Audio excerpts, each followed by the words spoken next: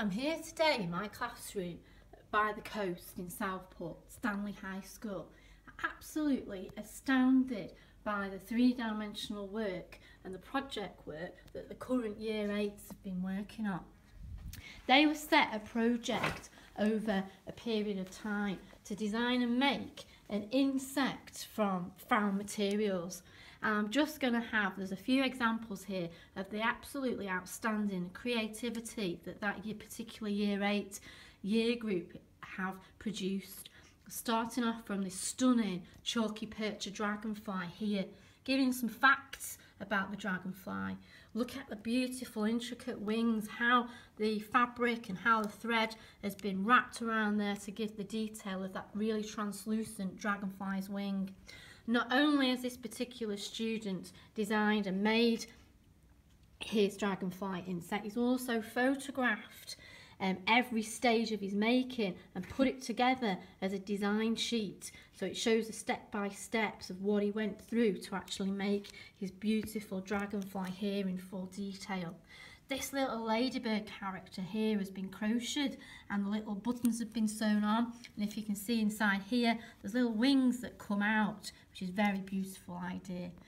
Again, we've got feathers, fabrics, bits of found materials have gone together to make this really colourful, quirky insect here. Little spider made from wood, cocoa beans to make the texture on the back of him here. Very, very little intricate detailed one here with wire and gems, which is working nicely. This little spider character has got little metal arms and little metal eyes that have been spray painted. Quite a little clever idea, this one.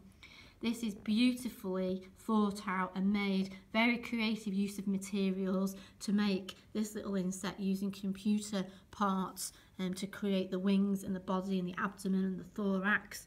Really professionally presented butterfly here in a box frame, looking at the buttons where the body of the butterfly would be. This little ant here has been made by spray painting body parts, a really nice use of beads in the centre there to hold him together. One here that's been made massive on the beach, where we've got a huge sculpture of found materials all around the beach and have been photographed and presented professionally in a frame. We've got a stag beetle that looks almost like the real thing, but again the process of how this was made is looking really good here. So he's looked at 2D, 3D design, he's cut out his plan, he's planned out how and the materials that he's going to make it with, and he's produced the stag beetle. Really lovely textiles one here where the wool has been wound round to make the body. Really clever, simple idea here, but works really effectively, is little pieces of magazine pages that have been made up as media insects and cut out and presented in a little jar. Looks like a little specimen jar that you might find in a science laboratory. Cleverly made wings here using a glue gun around the edge to show the texture of those wings. This is a beautiful, the Meersands skipper butterfly made from a twig for the body, and looking at different types of sweets and textures and beads to create the colours.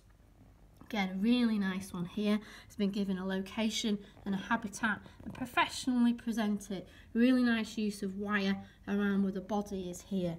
We've got a hawthorn shield beetle made really detailed from using plastics and moulding together by using the wire to create sort of the body and the antennas. Again, really nice sort of Latin name, and it's found near the school in Southport here, where it's explained on the little label.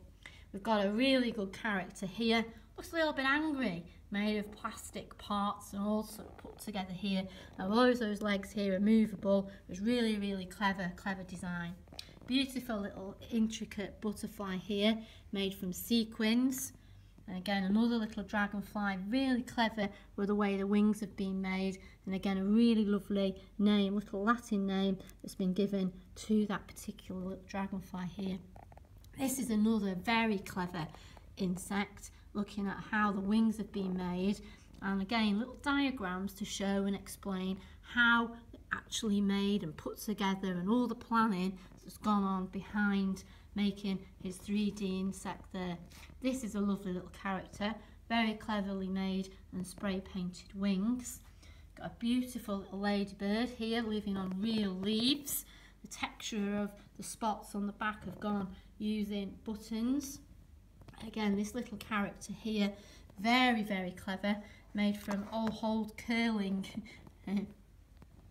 old curlers to curl up to make his body parts there. But really clever, really delicate wings made, and again a really nice board to explain the process and the materials of how that insect was made and put together. Another really nice one here, we've got a scientific name, a multibiliadid, a velvet ant, and it explains all a little bit about the ant's characteristics and its nature and its habitat that it lives in. This is quite a little clever copper red hermit beetle, and the young gentleman has made up a little bit about that beetle there. I don't think I'd quite like to meet that, but very cleverly made intricate coiled wire. This is a beautiful large piece where it's got the wings drawn on using Sharpie, really, really textured. This is a clever little insect here made out of golf balls. I really like that one. That's sort of quite clever use of found materials. This is another little beautiful one here, very, very intricate body made using all the found, very glitzy little objects that have gone on here.